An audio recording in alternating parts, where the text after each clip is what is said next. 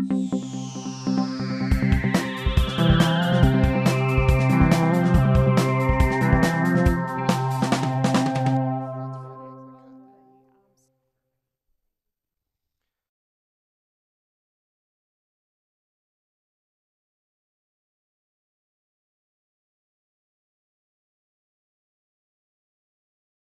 going to move this out of, can I move this out of the way? Sure. Okay, I need some space to roam around. Well, I appreciate you all coming out. We're a small group, so we'll just kind of keep it more informal. I've heard there were a lot of cheapskates in town, but apparently they didn't make yard sailing. Yes, right. It's the time of year for yard sailing. I saw a big thrift store right back behind us here, Value Village or something like that. It ain't so cheap. It isn't? No. Uh-oh. There's a good one on Trent though. Is there? Okay, I'll have to get that address for you. So it's a real pleasure for me to be here. I love to speak at public libraries. This is certainly a gorgeous public library. And of course, I'm an active volunteer at my libraries back in Maryland and in Ohio. And I think I've written about libraries in all 4 of my books. And of course, when you write for a cheapskate audience, it's little wonder that we love our public libraries. And I get a surprising number of emails and letters from people who say, you know, dear Jeff, I really appreciate what you're doing, but they always admit they borrowed my book from the library. And you know, that's fine with me. I mean, my publisher doesn't like it so much. My publisher would prefer that somebody buys a copy of my books. In fact, my publisher called the other day and he said, I got good news and I got bad news about your books. The good news is more than 1 million people have read them. The bad news is they're cheapskates, they're borrowing from the library. We've only sold 27 copies. It's not that bad, but it's pretty bad. But I do actually get a lot of emails from people who say, dear Jeff, I liked your last book so much that I spent every lunch hour for the past 2 weeks standing back at Barnes & Noble and I read the whole thing. You know, I've got to love those people. So I am Jeff Yeager. I'm known as the ultimate cheapskate, the titan of tightwads, the guru of greenbacks, the maestro and miser, the commander-in-chief, and I am, with my head held high, America's cheapest man. And I want to talk to you today about why being a bit of a cheapskate is a good thing. It's a virtue, it's not a vice, at least how I describe it. And I want to talk to you about, 1, some ways to maybe save some money, but 2, kind of the philosophy that I have in the 4 books that I've written, my philosophy of life and happiness and so on. Let me just start by saying when I say a cheapskate, I don't mean it in a pejorative sense. Again, it's a virtue, it's not a vice. I chose the word cheapskate in part because Matt Lauer called me one on the NBC Today show. So I sort of ran with that, an attempt to really engage people in what's ultimately a serious conversation about money and happiness and stuff. You can call us frugal, you can call us thrifty, you can call us smart consumers, but the kind of people that I write about, I like to think, know something about what's really important in life. I believe that at the core of what I write about is something pretty serious, which is I believe that most Americans, not all Americans, but most Americans would actually be happier and the quality of their life would increase if they would only spend and consume less. So it's not about sacrifice or deprivation. The people that I write about, I call them cheapskates. They're not your traditional Scrooge, though. They're not greedy, they're not dishonest. In fact, they're sort of the opposite of those things. I'm always looking for people in what I write who say something to me like this. Sure, I can afford to spend more, but why would I? It wouldn't make me any happier. So those are the kind of people that I write about. So I'm going to talk for about 45 minutes or an hour, and I'll have plenty of time at the end for question and answer. In fact, we're a small enough group. If anybody has a burning question or a point to make, feel free just to chime in, and I'm happy to stay around afterwards as long as anybody wants to talk cheap with me. So I want to talk a little bit about the books I've written and the kind of people that I write about and what I think they have to teach us all about money and happiness. And then I want to talk quickly about a couple of exercises to help you save some money, and one in some detail, which is sort of my show and tell that I think you'll appreciate, a bunch of tips for how to save money. So before I get into all of that, let me back up and say I could say when I said I'm America's cheapest man that some of you doubt me. I can see that you have some doubt. You may think that you're cheaper than I am. In fact, I get questioned or challenged for that title all the time. And just the other day, a friend of mine challenged my credentials as both a cheapskate and an environmentalist, and I'm proud to be both. And by the way, happy Earth Day. And I want to talk about how being thrifty and saving the planet goes kind of hand in hand. But anyhow, this friend of mine questioned my credentials as a cheapskate when he found out that I only use disposable razors. Then I said, what do you expect? I never find the other kind in my neighbor's trash. Say, I ratcheted it up. I ratcheted up to a whole new level of thrift. Now, clearly we have some cheapskates, as I've described you in the crowd today. Anybody want to fess up to it? They saw some thrift store yard sale. Okay, most people here are thrifty, and that's fine. I'm sure you are very thrifty. You're the kind of person that at the holiday saves your wrapping paper, puts it back on the roll, uses it again next year. And I say bravo. Now me, I save it, I put it back on the roll, I take it back to Walmart for a refund. No, I don't do that. See, that would be dishonest. And I said before, that's just a joke. I don't do that. And I don't do dishonest things to save money, nor do the people that I write about. And I should have mentioned before that these are also the kind of people that I write about that don't spend every waking hour running hither and yon to save a nickel here and a nickel there so they can simply die with a bigger bank account. Again, these are people that understand what's important in life and the role that money plays in that. But at any rate, I don't do anything dishonest to save money, at least when, in my opinion, it's an important act of dishonesty. Here's something that I've done for most of my adult life, and now I guess it's no secret because I've written about it.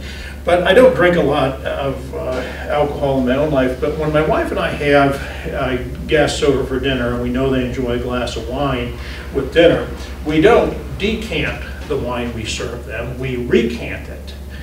And by that, I mean before they arrive, I have amassed a couple of empty premium label wine bottles out in the kitchen. Before they arrive, I take my 5-liter box of wine, funnel the cheap stuff into the expensive bottles, and serve it to them at the dinner table. And honestly, I've done this my whole adult life, and no one has ever questioned the authenticity of the wine that I serve, even if they are people who presumably know their wines. And I like to watch the initial reaction on their face when they sort of grimace. But then, inevitably, they pick up the bottle, they look at it, and they think, this is the really good stuff. My taste buds have to be off this evening. Now, I thought they looked at it to say, I'm not buying this one.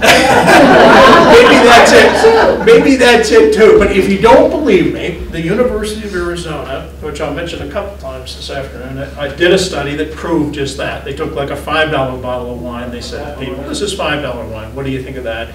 They took the same wine then later and said to people, this is $50 wine. What do you think of that? And you know, people liked it 10 times better when they thought it cost $50.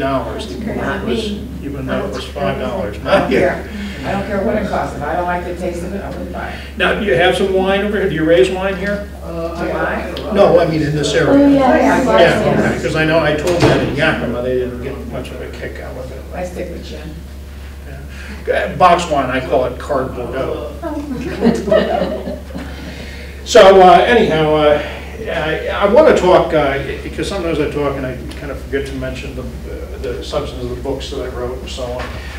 This is the first book I wrote called The Ultimate Cheapskate's Roadmap to True Riches. And does anybody write here or want to write books or anything else? Some people, sure. A lot of people want to. That's good.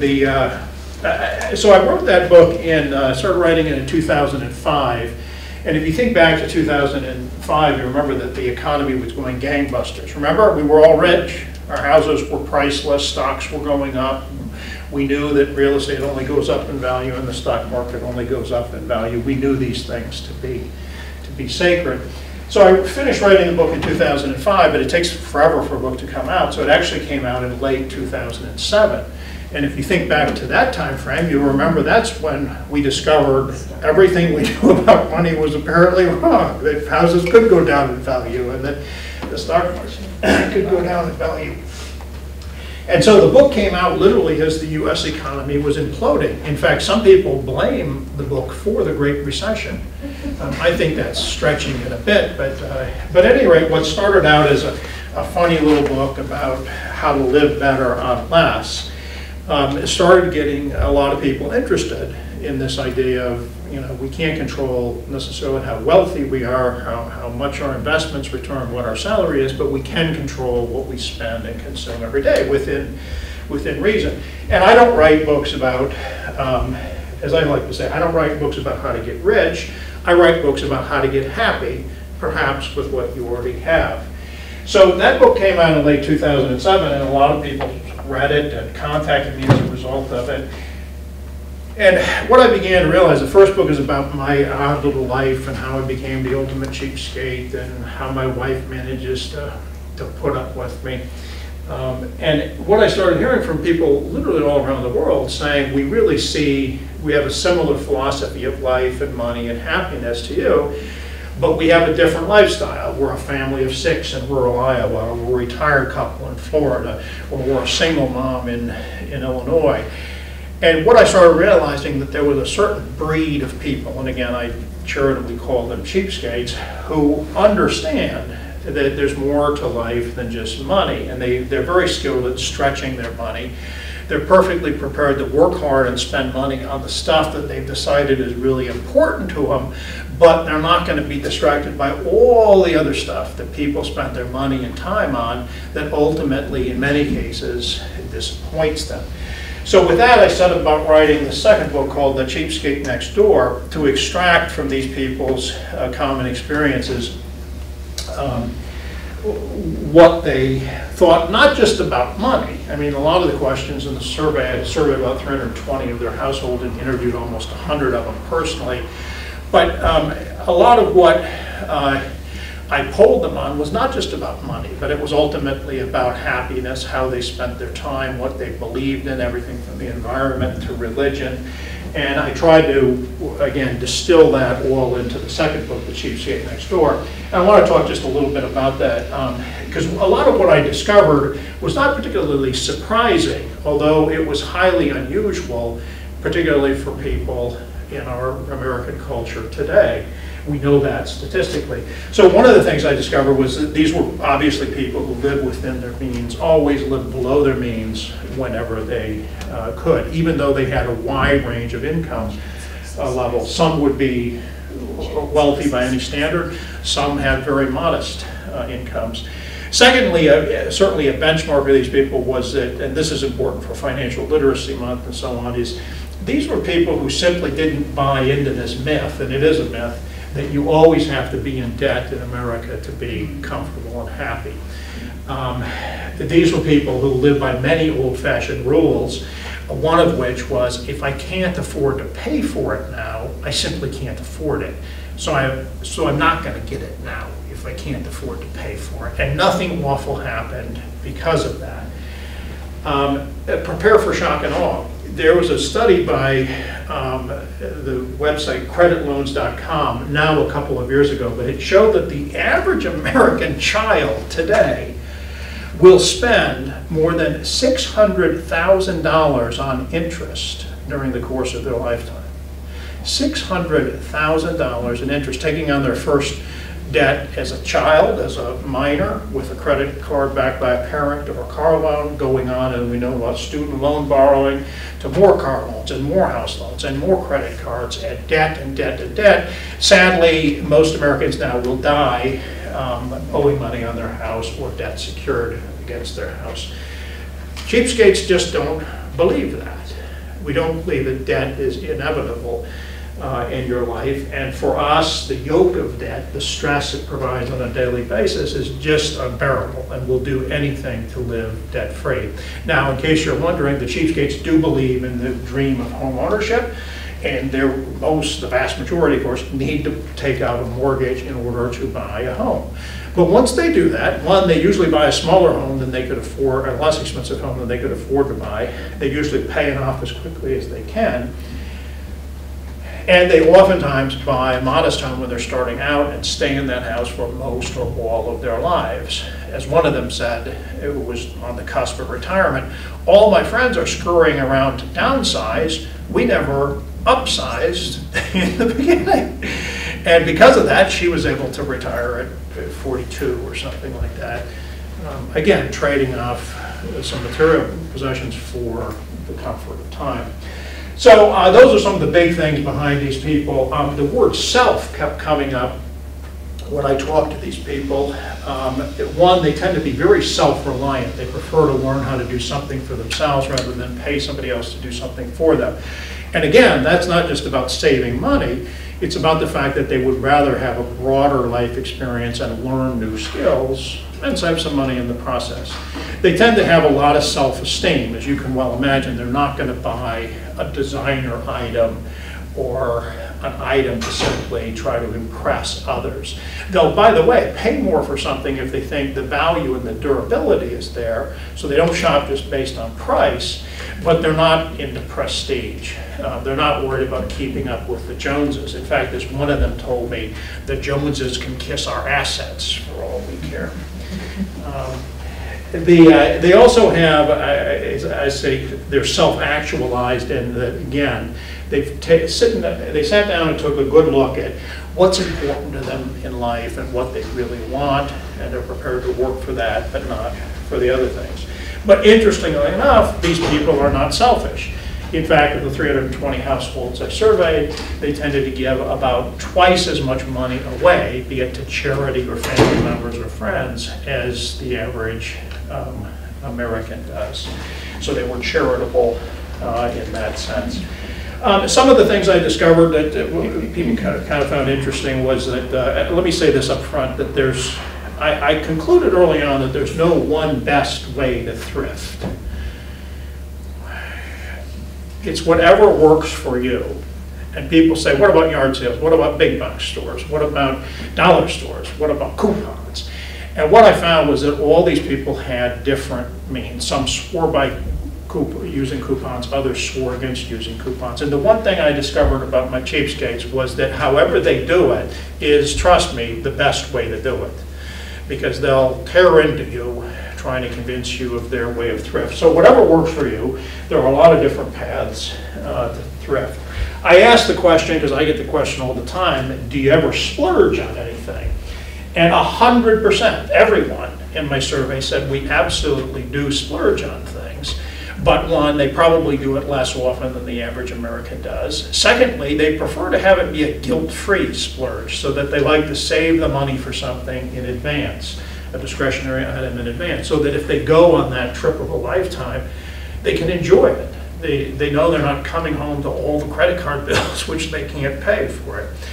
And to that end, they were much more likely to splurge on experiences as opposed to material objects.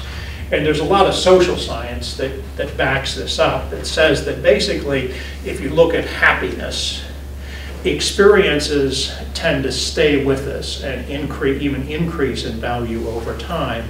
Material objects tend to disappoint us over time and often drop in value, both emotional and financially.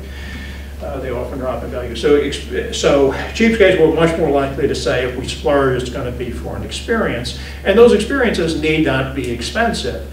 It can be that trip around the world, the once-in-a-lifetime trip, or it can be something as simple as getting together with family or friends. I also found, by the way, and in fact, to that end, they were twice as likely to have traveled outside the United States as the average American. I also found, by the way, that they were half as likely to get a divorce as an average American. Now, you could say that's because they're too cheap to get a divorce, but that really wasn't the case. These were people who many had very long-term successful relationships. Oftentimes, by the way, they marry their polar opposite. So a cheapskate doesn't always marry a fellow cheapskate. In about half the cases, they married somebody who felt quite differently about money. But their relationships tended to last because, one, they communicated about money openly in their marriage, and two, because there was at least one cheapskate in the marriage, they tended to have fewer financial problems, particularly debt, hanging over their heads. So that's a snapshot of the cheapskates, and if you can indulge me for a minute, I want to ask 3 quick questions of the audience to advance kind of the body of cheapskate knowledge here. You're participating in live research on this Earth Day. I noticed that for whatever reason, and I don't claim to know the reason, cheapskates tend to love their pets. They tend to be more likely than the average American to own a pet. Raise your hand if you've ever owned a cat or dog. Keep your hands up if you only own cats or dogs that were adopted from a pound or rescued as a stray. Congratulations, we have a lot of good cheapskates here. Cheapskates were 100 times, not double, but 100 times more likely to only own cats or dogs that were adopted or found as a stray. And again, that's not just about saving money, but I argue in this case it's sort of an altruistic act on their part as well. Secondly, I'm bicycling around. I'm a big bicyclist, so I'm bicycling around the country, staying with these cheapskates to interview them for the book, The Cheapskate Next Door. And I love to cook. I've written about, I think, cooking in all 4 of my books. And so I'm happy to help out in the kitchen with the evening meal. And I start to notice that all these cheapskates, without exception, have in their kitchen a kind of an old-fashioned appliance that they love and that they use all the time. And I realize that I feel the same about mine. And that appliance is the electric crock pot.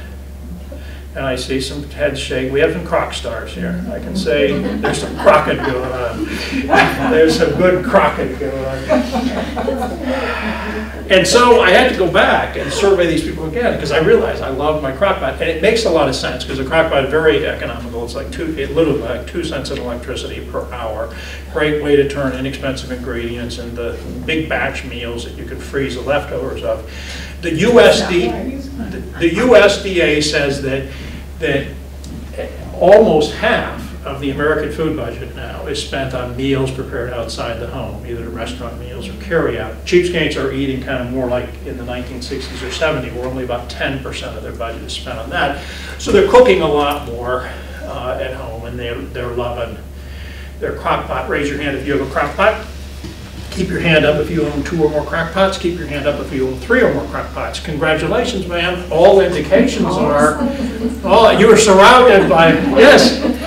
On average, the cheapskate households own 3 crock pots. As I like to say, if cheapskates were a tribe, the crock pot would be our totem. Love the crock pots. And how many do you have? 3. 3, okay. You fit the profile. By the way, everyone should have raised their hand when it comes to crock pot. I don't know if anybody didn't, but I did. Everyone owns it. Ma'am, you're going to go home. Look, top cupboard where you've never been in your kitchen. I got it for a wedding gift and I moved it on someplace else. So. Everybody has one. Everybody has one. Different sizes for different projects. Yes. And here's the winner of that question on the survey, with 3 households tied for top crock honors, owning an incredible 8 crock pots per house. I mean, I don't know if they do laundry in them or what. No, okay, in fairness, some of them were people who had like obligations for church or civic groups or big family reunions. One guy was just a crock pot hoarder. Pay 50 cents for it, Jeff. I'm not going to pass up for 50 cents. I don't want that. So, here's a quick crock pot tip, and it'll work with your climate here. As the winter is coming on, I like to keep a crock pot filled to the top with water set on low in the bedroom to add heat and humidity. It's really a very economical way to do that. And plus, when you have house guests, they're like, what are the Yeagers into? They got a crock pot in the bedroom. The last question is kind of hard to follow, but it's pretty interesting, and it's skewed somewhat by the age of the audience, but I think this will work. It's little wonder that the cheapskates live by the old-fashioned rules like use it up, wear it out, make it last, and in some cases do without. As I mentioned before, they're prepared to pay more for something if they think the quality justifies it, particularly the durability. If it'll last longer, then they do the math. And one guy explained to me at length, I won't get into it, why men should buy boxer shorts rather than briefs, because they pay for themselves over time. And trust me, he knew it. He could draw a Venn diagram of that. But at any rate, so they tend to buy quality things, used whenever possible. They like to let somebody else pay depreciation, so they'll buy it at the yard sale or at the thrift store. And they take care of their possessions over time. And they do that, by the way, not, we talk about an asset appreciating in value. Some of us think about that when we go to buy a house. Most people probably do. Is this a good investment or not? But short of that, most of us don't ever really think about that. But cheapskates are always doing this math to see if the durability will justify the price and will it stand any chance of increasing in value, which is one reason they had a proclivity for antique furniture, not priceless antiques, but something that might actually hold its value over time. So I started talking to them about their clothing, and I asked them, what's the oldest piece of clothing that you have and you at least still occasionally wear? I can see the wheels are turning now.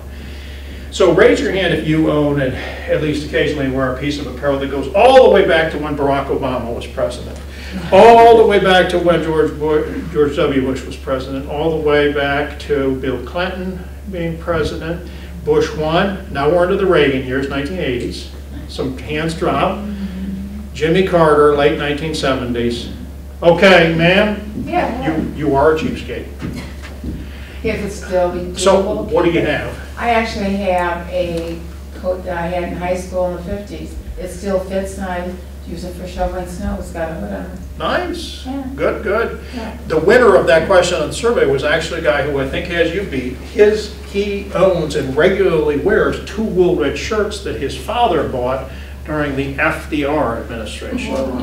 I think it was FDR who said we have nothing to fear but Oh, I fashion have a jacket itself. my dad wore it. He died in 72 and my husband wore it till 2 years ago before he got put in an institution. So yeah, Nice, that was when out.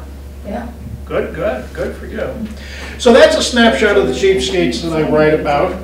And again, before I move on to briefly discussing a couple of exercises you might want to try, let me again encourage you to think that when I say cheapskate, it's not about sacrifice or deprivation. It's about pausing. Whenever we do that thing we do every day, we open up our purse, we get out our wallet, and we decide what we're going to spend our money on. That's why a cheapskate like me, I don't get out my wallet very often or very easily. Ah! My Woodstock ticket! My Woodstock ticket! I knew let me get a drink of water before I dive into this next item. And you have to forgive me, this is a bottle of water. I don't buy a bottle of water. I'll talk about that in a minute. Oh, no, wait a minute. I met the president of Walgreens, and he, when his wife and daughters go to bed, he refilled the bottles and put them back in the refrigerator. Nice, good for Yeah. him. Somebody said, Jeff, do you buy bottled water? I said, I don't even buy bottled wine. That's how bad it is. I want to talk just super briefly about two little exercises that might help you, or if you're mostly practicing cheapskates, if you know anybody who's not a cheapskate, this might help them. The first is something I wrote about in my first book. It's called the fiscal fast, fiscal fasting. I challenge people to go for a week out of every year without spending any money. No cash, no credit cards, no debit cards, no checks. Just get money out of your life entirely for a week. And by the way, there's no stocking up in advance. Don't rush out the week ahead of time and buy everything you need. You can top off the gas tank with gas, pick up some milk for the kids, but this is the week that we'll really go shopping in our own home and use up the stuff we have on hand.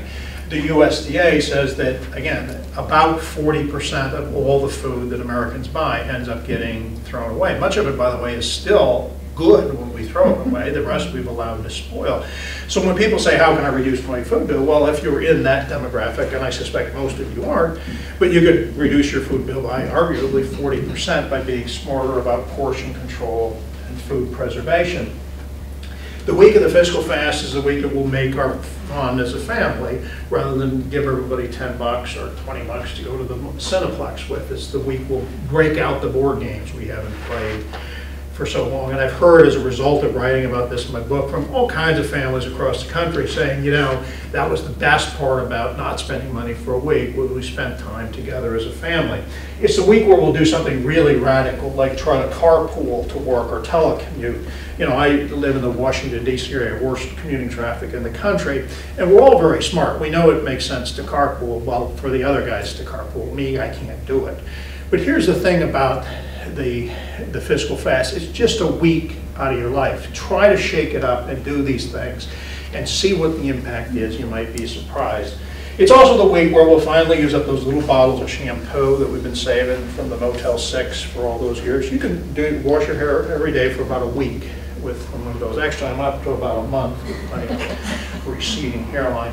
So a fiscal fast will allow you to do three things. One, you're going to save some money during the week. Now don't take the money you save and rush out and spend it. Use it to pay down debt or put it into savings. Secondly, the fiscal fast week is a great week to get your household budget in order, or to put one in place if you don't have one. And speaking briefly about the budgets of the cheapskates, again, it's kind of an un-American model. The cheapskates tend to spend about half of their income on the true necessities of life: food, clothing, shelter. And these are people who have a very clear understanding of what's a need, what's a necessity, and what's a want, what's a discretionary item. They do spend about 20% of their income on discretionary items, things that they fully admit that they don't need, but that they want. And again, that goes to the issue of they're prepared to spend on the things that they want, but not on the things that distract others. And then they take a whopping 30% of their income and put it into savings and or into, as I mentioned before, giving, whether it's charitable or otherwise. Come on in. Clean room. So that's the cheapskate budget in a nutshell. And third and finally, the fiscal fast will give us all a chance to remember that there's so many great things in life that just don't involve spending any money. So that's the first thing, is a fiscal fast. The second thing is something I've written about in a number of books. It's called "What the Heck Was I Thinking?" Audit. What the heck was I thinking? Do it twice a year. In fact, you can do it the same week you're doing the fiscal fast, since you're sort of channeling your cheapskate at that point. So the "What the Heck Was I Thinking?" audit is a simple exercise. Sit down at the kitchen table, break out your credit card statements, your receipts for major purchases, your canceled checks. Look through each expenditure and ask yourself one simple question. If I had it to do over again, would I spend that money in that way? If the answer is no, put it on your list and refer back to the list often. Over time, trust me, you will be buying fewer and fewer things that you later regret. There was a study a few years ago that showed that, believe it or not, Americans express regrets about 80% of the discretionary items that they buy. And in fairness, maybe it's not total regret, maybe we'd even buy it again, but I think we all know that feeling of buyer's remorse. And so this is just an attempt to kind of rein in the money that we spend that later we regret. And again, oftentimes people say, well, what are you giving up to be a cheapskate? I like to think my folks are giving up some portion of that 80% that ultimately isn't going to make them happy even if they buy it. So try to learn from your mistakes with that. You know, it's not hard to see the craziness of this sort of out of control spending spree that Americans have been on. Each year for the past 50 years, per capita consumption in America has increased by about 1%. So we now consume, as individuals, 50% more stuff than we did 50 years ago. There's no indication that's made us any happier. It certainly has made us unhappier if we can't afford it. It's certainly been harder on the earth, but yet the consumption goes on. So I came up with this theory called contra-economics. And contra-economics is my theory that the vast majority of discretionary spending in America is not only unnecessary and nonsensical, but in many cases it cancels itself out on a dollar-for-dollar basis. Here's a real-life example. Every year in America, believe it or not, we spend $2 billion with a B trying to remove unwanted body hair with bikini waxes and stuff like that. Every year in America, we spend $2 billion trying to promote hair growth with Rogaine and products like that. So I guess the good news is, as a nation, we believe we have the right amount of hair. The bad news is location, location, location. Okay then. Now I know what you've been thinking. I get 4 hours right here. It's such a beautiful library. You're thinking, but they couldn't even get the trash can out of the speaker's way. Not to worry. This is my traveling trash can. We've belonged a lot of time together. If you were to ask an archaeologist what's the most important artifact that a civilization leaves behind, they're probably not going to say it's their art or their architecture or their religion. You're right. Thank you. It's their garbage. The contents of a civilization's trash or an individual's trash tells you more about the life they lead than anything else they leave behind. That was the epiphany I had one day, and the idea of a trash can autopsy was born. And I'd like to perform a live trash can autopsy for you here today. My contention is very simple.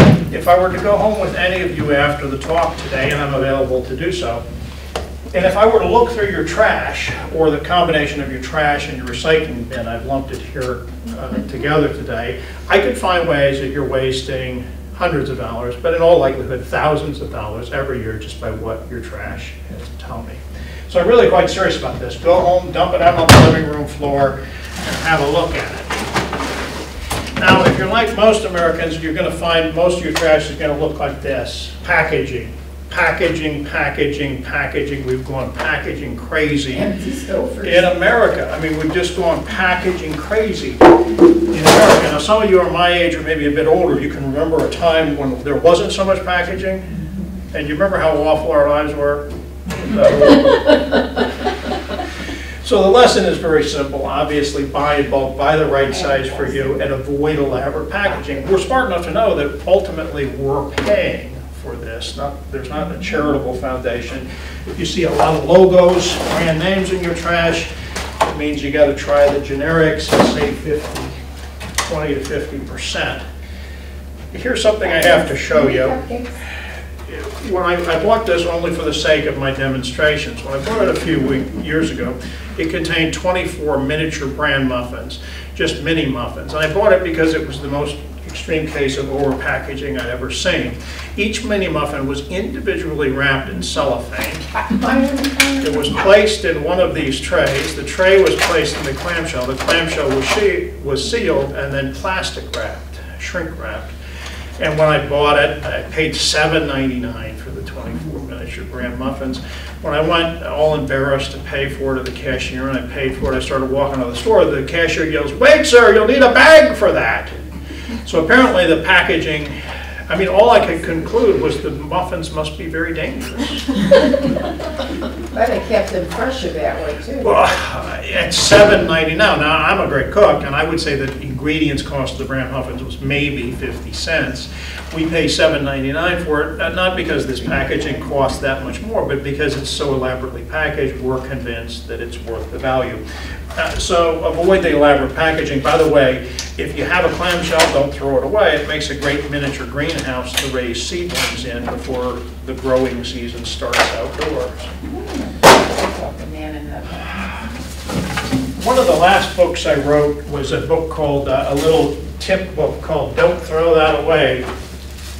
By the way, as I was writing that, I also wrote this book, which is How to Retire the Cheapskate Way, which deals with the topic of retirement for people at any age, whether you're a young adult just starting out in your career or whether you've been retired for 20 years.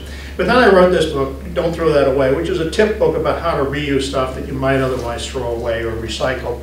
And I try to make in that book the point repeatedly that none of the stuff in that book is going to make you rich. Reusing a baggie, reusing a piece of tinfoil. I've done the math. It's not going to make you rich. It's not even going to save you that much money during the course of your lifetime.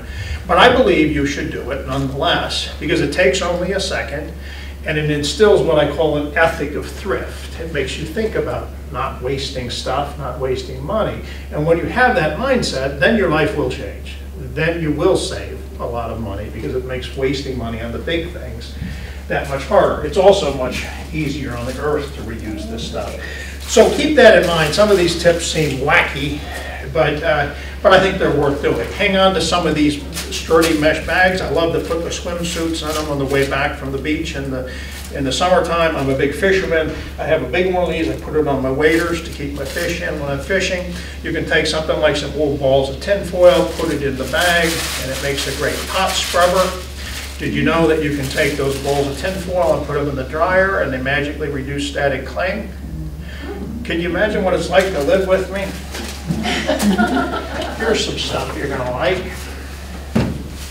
How many people garden here? Any gardeners? Okay. Composting? You compost? Good. A rind is a terrible thing to waste, as they say.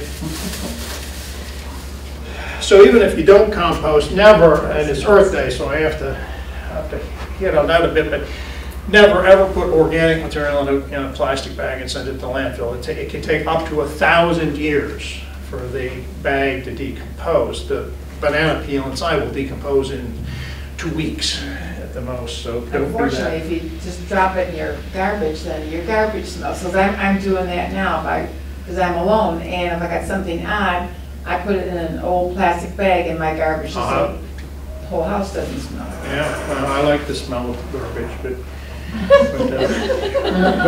it's something as simple as a banana peel. I mean, they're high, as an example, they're high in potassium, so if you have a rose bush, just cut it up, stir it in the soil around the rose bush. Rose bushes love potassium, and there's oils in this that deters aphids that love to eat roses, so you're ahead. You don't have a rose bush. I know you're saying, Jeff, great, that's brilliant, but I don't have a rose bush. You probably have a house plant. You can use the pulpy side to shine the leaves of your houseplants with. It puts a really nice shine on them, and again, it deters aphids. You can also use a banana peel to shine your shoes with, the pulpy side of it. And here's one that I didn't know until recently. You can take a piece of banana peel, get a piece like this. You can put it pulpy side first on your teeth for 5 minutes a week, and it will magically and naturally whiten your teeth. And somebody said, Jeff, does that actually work? And I said, I don't know, but after you've walked around the house like this and you take it off, they look really white, don't they? Compared to this, I think they look very white. Audience participation time. What I have here, I bought it. Now, if I've been doing a trash can autopsy and I find an empty container for something like these shredded carrots from the grocery store, we'll have to have a little chat. I bought these only for my demonstration. I've been carrying them for a week now, so they're starting to decompose a bit in my trash can. This is 12 ounces of shredded carrots. I think I paid $2 and something for them for my demonstration. Now, we're all very smart. We know when we go to the grocery store, you go to the produce section, you can buy whole produce for a lesser price, or you can pay something extra for the convenience of having your produce processed. In this case, whole carrots versus shredded carrots, or a whole head of lettuce, or a bag of shredded lettuce for you, or a whole watermelon, or a cut-up watermelon, because the cutting of watermelon is really quite an art. It's not easily done. So we know we're paying something extra for the convenience of having our carrots shredded, but I don't think we have any idea how much extra we're paying.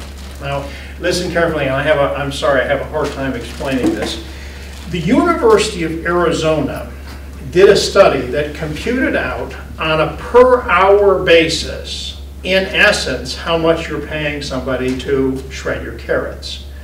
So it's the difference in the cost between a pound or 12 ounces of whole carrots versus the cost of 12 ounces of shredded carrots and the small amount of time involved to transform the whole carrots into shredded carrots. They computed that out on a per hour basis. Now, so who can guess the closest, without going over, the amount that you're paying somebody on a per hour basis to shred your carrots? And I have a very nice prize for the person who comes closest. How much? $22. $22? No. See, now, again, that might be how much somebody gets to actually shred carrots, although that would be a pretty good wage. But that's not what I'm after. I'm after, in essence, how much you're paying. Oh. Because it's the difference in the markup. That's low. Anybody have a guess? $59. $59. She thinks this price is right. She wants to be exact. $59.01. No, that's a good guess. Any other guesses? That's low? 40 cents. How much? 40 cents. 46? No, that's low. No, cents. 40 cents. No. 64. 64. Okay, I'm going to give you the price. The answer is actually $160 an hour. $160 an hour. Again, that's the little amount of time that it takes to shred the carrots, given the markup in the cost. And I think the most bizarre example, the most extreme example was actually, do you have whole pounds of butter here that you can buy in the store, or the quartered pounds? If you price the two against each other, you'll see it's an astronomical markup for quartering your butter. So you won the prize, and I have an ultimate cheapskate iPad for you tonight.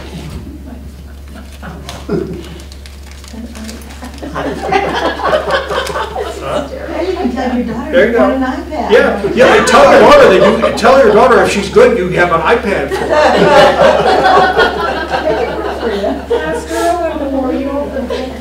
Now, I really do this, but you have been a really nice group, so if you ever want your carrots shredded, call me, I'll come to your house for $100 an hour and shred your carrots. See what I have here? It's a little stump of a head of romaine lettuce. I love romaine lettuce, absolutely love it. When you get it down to just the stump, whatever you do, don't throw that away. You can put a clean cut on the bottom of that, set it in a shallow pan of water, and it will grow new leaves of romaine lettuce. You can eventually root it in the garden if you want, or just keep growing them like this. You can do the same with bok choy and spring onions and so on. So while I love romaine lettuce, I believe every American should only buy one head of it during their lifetime.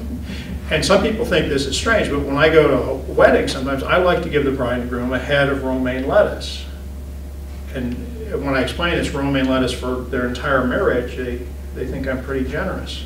I thought you were going to tell me to come back in 10 years and see what they have. Okay, let's keep going here. Anybody like to camp out there? Yes, there's beautiful areas for camping. Save one of your plastic coffee cans, put a slit in it, use it to keep your toilet paper in when you go camping. That was practical. You'll be very popular some rainy morning at campground. As they say, everybody's an adult until somebody breaks out the I had a bubble boss wrap. that would lay that on the floor in the office and walk around barefoot in it, yeah. Amazon. Okay. Here's a quick tip. As the winter's coming on, if you have some windows in your house that you don't look through, like in a garage or basement that are uninsulated, take a spray bottle of water, lightly mist the inside of the window pane facing in towards the interior of the house, cut a piece of bubble wrap to fit it, lightly press the bubble wrap, bubble side first, against the window pane. It will cling there magically all winter long. Add insulation to the window and peel off neat and clean in the springtime, guaranteed. So next time you come to my house, you'll know you've arrived because we have the bubble wrap on the windows. We've gone packaging crazy in America. We've also gone cleanser crazy. There's all these different cleaning products. I mean, this is for porcelain in the bathroom. This is for porcelain in the kitchen. And whatever you do, you must buy both of these. Because we remember growing up in a household where Mom had, water, Windex, vinegar, baking soda, maybe some bleach. You remember how filthy our houses were? No. So we go back to the future in the cheapskates, and we use some of these old-fashioned products, which, by the way, again, for Earth Day, things like baking soda and vinegar are actually more environmentally sensitive. Yeah, more environmentally sensitive than even some of the green cleaning products that you buy that cost more.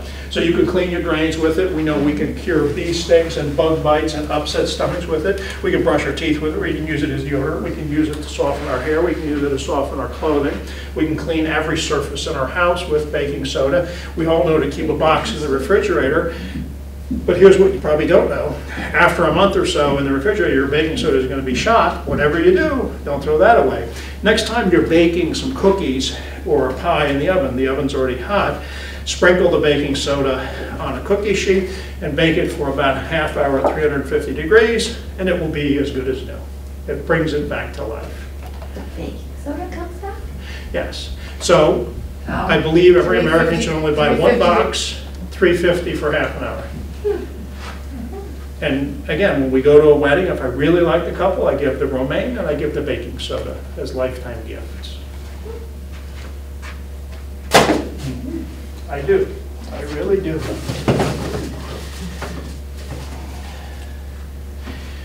Here's a confession I have to make. I have my own little indulgences. I convinced myself years ago that if I don't eat the same brand of yogurt, a 6-ounce cup, in the same fashion every day, awful things will happen to me. And I know I'm wasting money. I shouldn't buy a brand name. I should make my own yogurt, or at least should buy it in a bigger container. But this is what I do, and so it's my indulgence, and nothing awful's ever happened to me, so I guess it's working. So this is my 6-ounce cup of yogurt. I go to the refrigerator the other day, I open it up, I look inside, and it just doesn't look like there's very much in there. And sure enough, I've been the victim of what I call stealth product downsizing. It's very common for manufacturers to keep the container size the same, put less inside, and charge the same for it, or even more. So obviously you prevent it by looking at the per unit cost on the label at the store. But I have to give this manufacturer's marketing department really high marks. It's gone from 6 ounces to 5.4, but they've turned it into a positive, saying now with 10% fewer calories.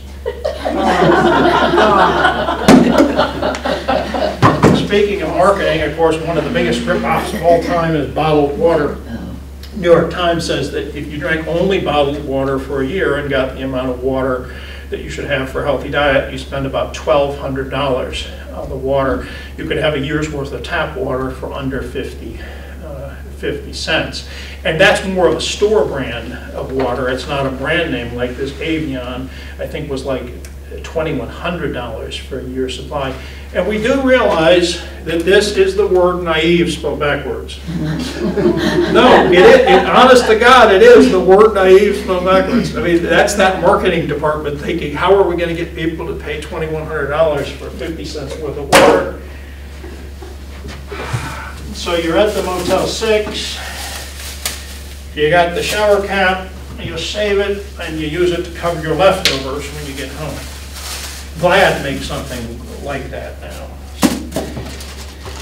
You know, we talked about stealth product downsizing. It's very common with cereals, do that all the time. We're putting less and less in the box. You've got these indestructible bags. I don't know what was wrong with the old wax paper bags that you used to get, but you've got these, hang on to them. They're great to use in the freezer to keep things. And I know what you're saying, Jeff, that's a great idea, but how will I seal the bag? See what I have here is the top of a plastic bottle. I think it was like a chocolate milk bottle. I've cut that off. And if you want to seal a bag, and it works great with bread wrappers, put your romaine in there or whatever you want to seal. Push the opening of the bag up through there till you have a down where you want it, and then put that plastic lid back on the top. It makes an airtight seal on the bag. Once again, can you imagine what it's like to live with me? I get this question all the time, and I and others have done the math. When it comes to paper towels and paper napkins versus cloth, you will, in fact, the average household come out about $250 a head by using cloth, and that includes the cost to launder the cloth napkins and cloth towels. So, now, if you have something like that in your trash, you've got a bigger problem than what I'm talking about. I know across Washington, some places are outlawing these, some aren't. Do you still have these plastic bags? Okay, you still do. I know a lot of places have outlawed them. American consumers spend about $4 billion a year. These, obviously, in the end, you're paying for them. So the lesson is simple: refuse to take them. Bring your own bags. Many places now give you a discount if you bring your own bags. Yes? Do you have any ideas for, like, when I clean out the cat box? That's specifically what I use those for. So what can I do instead if I'm going to give? Well, at least you're making use of them. The reality is that 95% of these actually end up in the landfill, except those that blow against my fence in the yard. Very few of them get recycled. There's an economic disadvantage to recycling. At least you're reusing them. I know a lot of people are buying trash cans with them. And speaking of reusing them, but does that mean the cat litter will last for a million years inside those? The bag is going to decompose somewhat faster, but it's still. I bought Cindy a bag like that. So a cheapskate friend of mine made this indestructible tote bag for my groceries that's made out of these plastic bags. It's a process called PLARN, like plastic yarn, P-L-A-R-N. If you Google it, there's instructions on how to make that. Let me pass that around. I'm so pleased with how The only thing is that it stretches after a while, too. But the hospital had a trash sale. Now, if I'm doing a trash can on top, see, I find some of this. Dryer lint, the Cheapskate's Velvet. I'll know that, like most Americans, you're over laundering your clothes. Americans launder at an incredible rate. We're one of the, if not the only developed country that wears out its clothing more from laundering than from wear and tear. So the lessons are simple: launder in cold, launder less often. Most of all, when you can, avoid the electric clothes dryer, because this is a life of your clothing being beaten and cooked out of it. Or it's the cat hair. The average family of four would save about $250 a year again on line drying their clothes in terms of the savings on the cost of the dryer. But the big savings is this: your clothing will last about 50% longer. If you have some, don't throw it away. It's very flammable. Put it in a toilet paper tube. Use it to light the wood stove or campfire with. Put it out for the birds to use for nesting. Right. So they get some from your. Now, if I'm going through your trash and I find your 2016 calendar, I'll know you're definitely not a cheapskate, because did you know that all calendars eventually become good again? They go through a cycle. You go to a website that, honest to God, is called whencanIReuseThisOldCalendar.com, and it will show you a schedule of when you can reuse these. Where are you going to store it in? Wait, Plenty of storage isn't a problem. Plenty of storage space. Let's see. My wife and I don't dine out often, but when we go, we like to get Chinese carryout, because at least it comes with a plate. Do you know this? Does anybody know this? I never knew this. These are made to fold out specifically into like a shallow plate bowl that you're to eat out of. Did you ever know that? I mean, all these years we've lived with these boxes. Don't you think they would put that on the box? Of course, maybe that's what that says. I don't know. So sometimes we get a full set of china when we go to a wedding.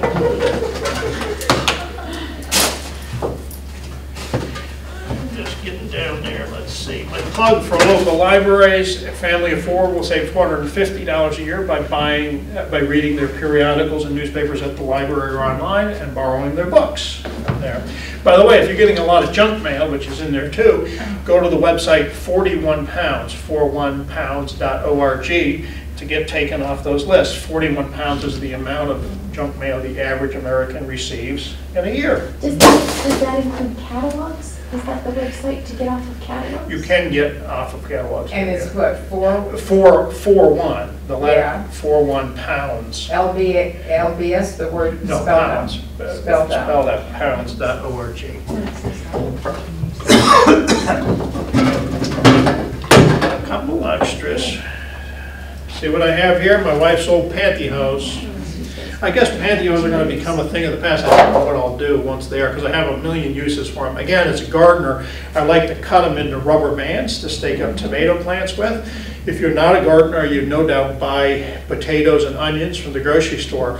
When you get them home, take them out of the bag, drop them into the pantyhose, and hang them in the pantry. The increased airflow circulation will keep them fresher much longer. Potatoes and onions? Potatoes and onions.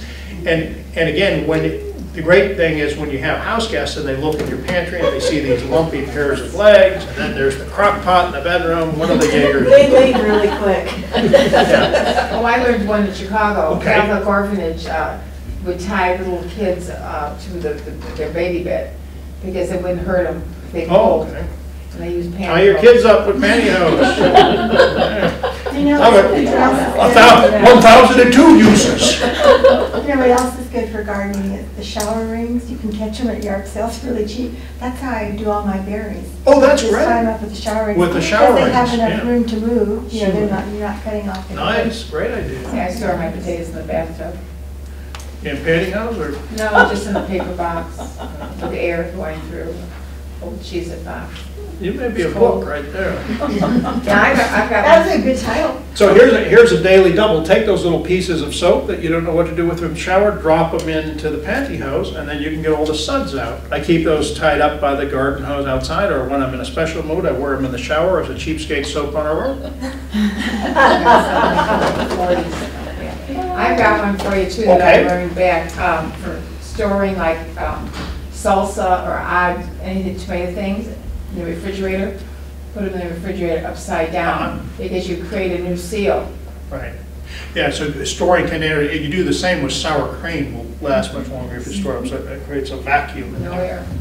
air. So I've got just a couple more for you. Keep a little secret. Something as simple as an empty deodorant container doesn't go to waste at my house. I use it when I travel as a little travel safe to keep some spare cash and a credit card in. Because I'm thinking, who in the world would steal the ultimate cheapskate's deodorant? The movie last night, they were smuggling out jewels on a shaving cream container. Oh, huh. 2 o'clock So in the smuggling, tie your kids up with a pantyhose and Yes. smuggle. Here's a tip for you. I mentioned razors before. We all know that if we keep our razor blades dry, they last about 5 times longer because they go dull from oxidation, from rust, more than from use. But here's one I didn't know about razors that really works. If you have a razor that's like a multi-track like that and you think it's dull, try doing this. Push it against your skin just a few times and it will magically appear to be sharp again. My theory is it isn't sharpening the blades, it's realigning the blades. I'm guessing the manufacturers have decided, you know, we'll get these so that they're out of alignment soon and people will buy more razors. But this really works, at least the first couple of times. The guy who showed it to me at one of my talks, I didn't believe it at the time, but he showed me how to do this and he had incredibly hairy arms and I'm thinking, buddy, you could sharpen a machete on your arms. I mean, but actually it doesn't require much hair, it actually works. 2 more.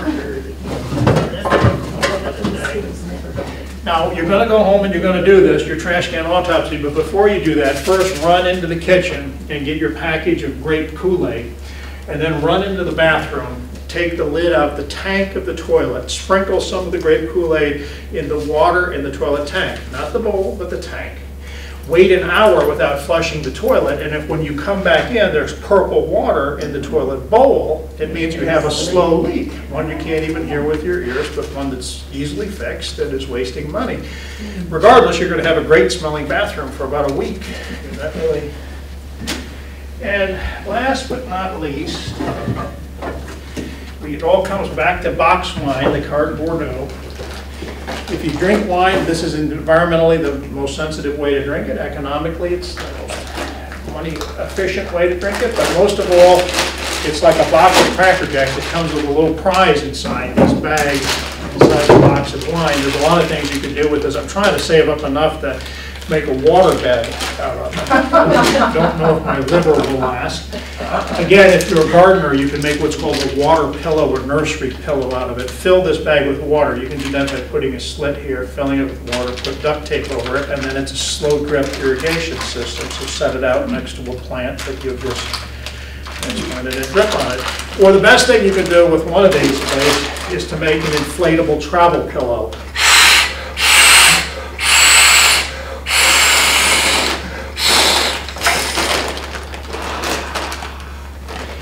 And let me tell you, next time you get on a crowded United Airlines flight and you sit down in your seat and start blowing this up, the big guy in the seat next to you is going to get up and move and you'll have that much more space to spread out. Okay, I'll take it. Yeah. So, well, that's the end of my little demonstration. I look forward to any questions you have or tips to share with me. You've got some good ones. Kool-Aid. Kool-Aid. For young mothers with little kids. I had a little angel that stuffed something in her nose. The first time to the doctor's office. The second time I took a sauce dish and I shook the Kool-Aid in the dish and it made her sneeze. Huh. So it's like pepper. It makes you sneeze. Yeah. Like, But pepper could burn the eyes. yeah. Yeah, but That's the a great Kool-Aid tip. made her sneeze. You've got a lot of them. Potatoes in your bathtub and kids tied up with pantyhose. So you retired pretty early. Uh-huh. What did you do about health insurance and what are you seeing people doing about health insurance these days? Obviously, that's a big topic, and my wife is retired now. She wasn't retired when I started writing for a living, but we buy health insurance on the open market, and I wrote about it in, at least in my retirement book, and particularly for people who wanted to retire early. And of course, the landscape is changing on health insurance. But in general, the way my Cheapskates did it, the way I do it, is to buy a very high deductible plan, sort of betting on yourself. I also have written a lot about the issue of health, not just health care, but the idea of trying to maintain your health, which sounds obvious, but I think a lot of people don't, and trying to then bet on yourself. If you do the math, and we bought our most recent through healthcare.gov. When we were in Maryland, they had a Maryland state plan. But if you do the math on most of these plans, at least the ones that I've looked at personally, you'll see that there's usually little difference between the high deductible and the lower deductible in terms of what you're actually going to outlay over the course of a year. In my wife's case, because she has health conditions, we know that she'll easily spend through the deductible amount. But even so, it's, in our case, worth that bet because there's a chance that you won't. Now, the downside being, if you have the deductible looming, are you actually going to get the care that you need? But we just sort of budget in advance saying she'll definitely spend it. A long-term health care insurance? Spend it out. This is, just I'm just talking regular. about regular health insurance. I'm throwing in, what do you do about the long-term? I wrote about long-term health insurance in my retirement book, and the conclusion I came to, and some people disagree with me on this, is that for most people, either at the low income or the very high income levels, it doesn't make any sense. There's a group of people in between who have sort of mid-range assets where it may be a good investment. As you probably know, there's one, the policies, as I understand it, can be very complicated, and there can be a lot of things that aren't covered, so you really have to be careful of what you're getting. Some people just think, well, I've got it, my problems are solved. Well, maybe not. So that was the conclusion I came to, was that if you're sort of in the mid-range of assets come retirement, particularly, you may want to get long-term care insurance. My wife, of course, just hit the magic age and was able to go on Medicare, so we're still celebrating over 62, 65, 65. And by the way, I write too in the retirement book about things like Social Security, the best age to take it. The answer is there's no best answer, but you can do the math and probably come to a good decision on it. Yep. Yeah, please. Okay, oh, sorry. My husband and I've been making a 10-year plan on retirement, and we need to downsize. So what do we downsize to, or what's economical to downsize to, or what do we do when our house is more than we need? Yeah, and I'm not trying to, my books are available at your library, and I write a lot about downsizing. Okay. By the way, I also write a lot for AARP. If you go to their website, aarp.org, you don't have to be a member or anything, and just Google my name, you'll find about 100 articles. There's some of them deal with retirement, but most deal just with saving money at any rate. So the topic is downsizing. Obviously, it's a big topic for a lot of people, and if you really crunch the numbers, you'll see that the savings could be astronomical. I mean, people think, well, I've already got the house, maybe it's paid for, but then there's the cost to pay taxes on the house and heat the house and decorate the house and repair the house and so on. So one of the things that I wrote a lot about in that book was the idea of downsizing, and specifically looking at areas where you might not have considered downsizing to when you had a family. I interviewed one family that moved when they retired. They moved sort of across town, still in close proximity to their kids and grandkids, but got a significantly less expensive house in a neighborhood that was nice, but not one that families particularly wanted to move to. So they, just as an example, they in their search said, we want to downsize, we want to save some money, we want to cash in a bear house or something less expensive, but we're setting I think a sort of 1-hour driving perimeter around where we are now. And I think that makes a lot of sense, because a lot of retirees approach it of, I've got to move out of state. And that can make sense. It can make sense to move out of state or out of the country, but that's sort of an insurmountable task for a lot of people, whereas if you view it as, could I save money by moving across the tracks, it can make sense. Are you seeing millennials, you talk in your book about how the Depression was a big impact on your grandparents, it was on my parents, but what about millennials today? Are you seeing that they're embracing some of these philosophies? I don't know that you could really conclude that. And at the time of the Great Recession, there were some studies and there were on related issues. And one of the things they found was it was definitely having an impact on millennials and on younger people.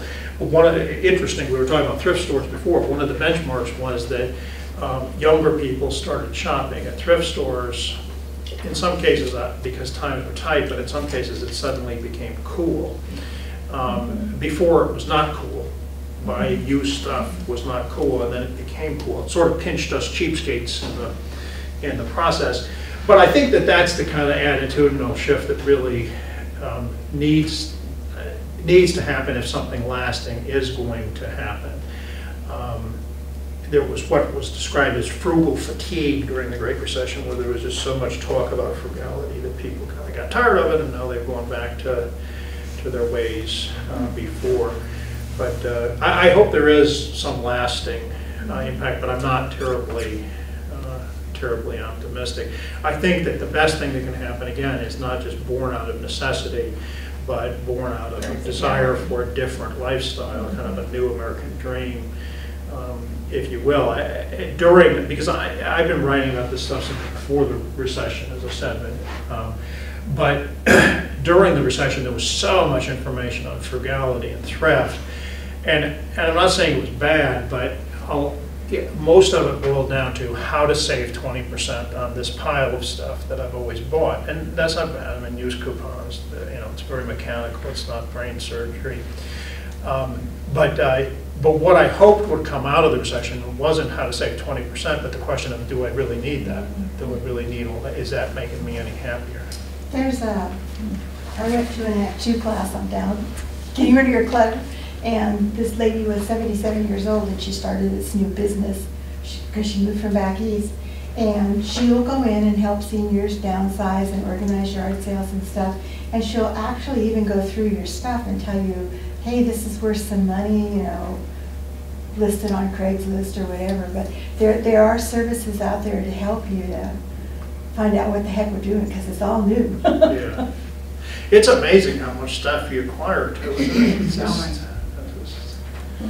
Where does it all come from? Any other questions or comments? Well, thanks so much for coming out. And I'll leave you with one last piece of cheapskate advice, which is to live every day as if it's your last, because one day you'll be right. Thanks for coming.